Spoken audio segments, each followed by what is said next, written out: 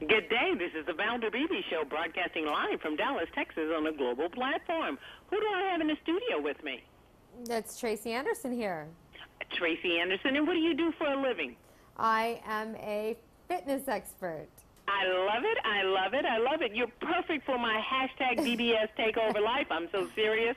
I'm trying to get people to take over their life. Not just their fitness life, anything that's out of control. But you know, first of all, that fitness life is definitely out of control. Can you help my audience? Of course I can. Are you kidding me? All right. Well, I heard you help the best of the best. Those people called celebrities. We're just everyday people, but we want the same kind of help because, you know, we want to look the same way. Well, I have actually produced over 160 DVDs and about 6 months ago launched a live streaming program where you can literally go online and take any one of my master classes, which is exactly what those celebrities that you were just talking about do. All right then. And see, we don't even have to come to you. We can stay in the comfort of our own home and have you as our personal trainer. I love it. I really love it. Your business has evolved, obviously, from maybe one-on-one to the whole world. Yes, I actually spent 9 years in very serious research and content development to build out this very significant and needed space in fitness. So before I ever trained a Gwyneth Paltrow or a Jennifer Lopez, I had done a real life's work, and so that's why so many people come to me. But they all understand that I did not work that hard to create all of this content just to help a few people, and that my mission is really to help create tools that give support to every woman out there, because it's so needed.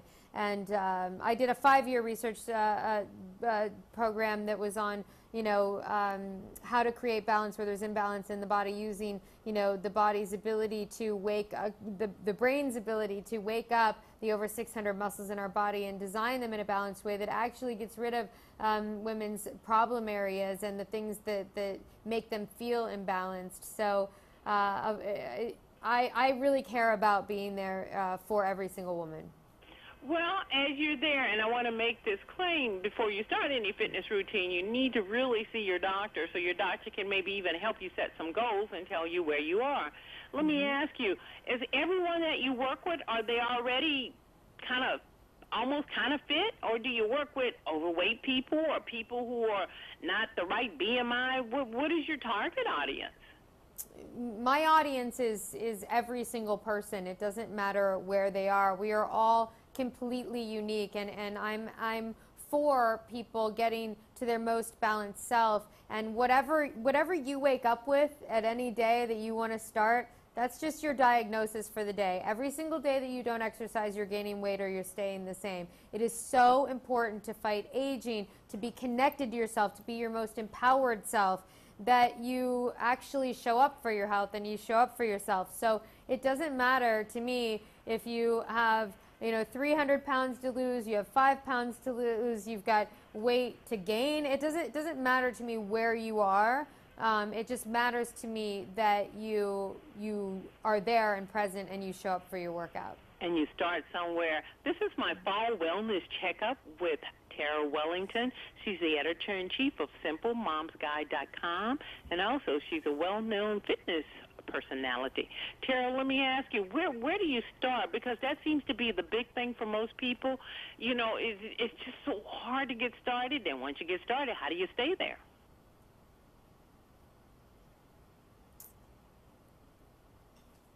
Tara? Oh, are you asking me, or is there another person on the line? No, it's just you. I'm sorry. It's just me. It's Tracy. You stinker. It's not Tara. I'm sorry. I'm so That's sorry. Okay, no problem at all. Where do we get started? I said the wrong name. I'm so very sorry. You're so cute. It's totally fine. I've never been called Tara before, but that's okay. I'll take it. So where you get started is that you just really carve out, even if it's just 30 minutes out of your day to connect yourself and put in a DVD or go for a walk or anything like that. You just have to make sure that you start by carving out the time, and then you're realistic with where you are, and you're nurturing and patient with yourself, but you're not too patient with yourself that you're not progressing. So that's really key. Okay, and give me a quick, once you get started, how do you maintain it? That seems to be a core problem.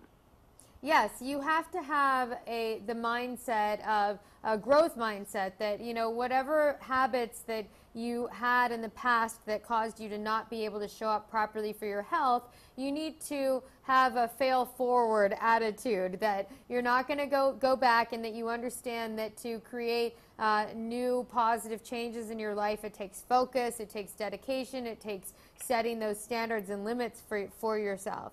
And you know, we're also entering a time where people really fall off of their workout routines, and their activity starts to decline because it's no longer summer. You know, kids are back to school.